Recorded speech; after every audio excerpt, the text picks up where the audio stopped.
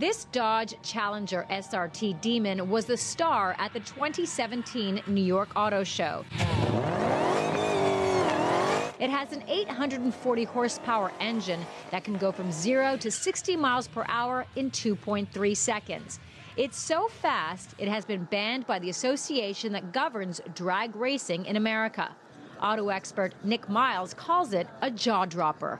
The Guinness World Book of Records has certified this as the only car where the front wheels will leave the ground for almost 3 feet as you punch this car from 0 to 60. Now that's power. Muscle cars took center stage, as did big SUVs and crossovers. With lower gas prices, they've been outselling sedans for the past few years.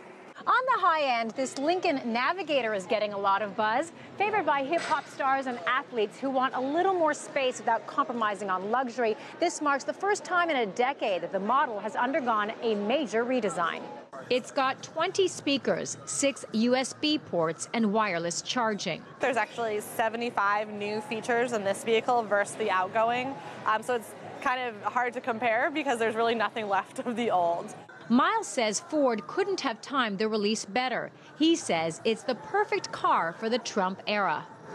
It's American made, you know, it's American design, it's an American car company, they're investing in America. All the things that Trump is interested in, this car provides. It's also not exactly environmentally friendly, less of a concern for the current administration. But green cars were still on display. Honda unveiled its Clarity series featuring 2 new sedans, a plug-in hybrid and an all-electric car. Both are being marketed as the first electric vehicles to comfortably seat 5 adults.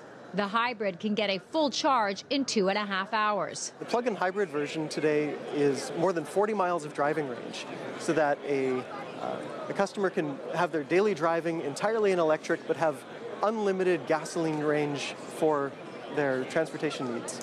And what about the needs of dog lovers? Nissan has a new crossover that's sure to get their 4-legged friends' tails wagging. It's called the Rogue Dogue. It's got a ramp for dogs to get into the back, a removable dog bed, and a complete showering system to get rid of any unwanted hairs.